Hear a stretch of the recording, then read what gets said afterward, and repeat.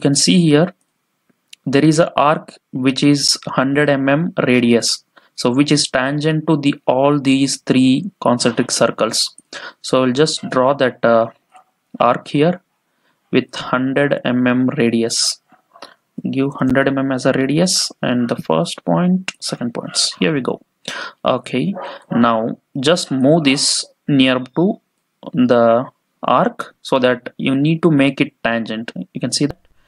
Okay, I will show you.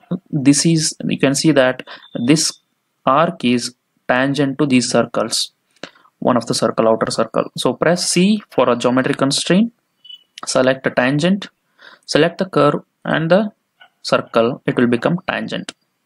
Similarly, there is two more circles here with a 30 and 20. I will draw it. One is with a 30, another one is with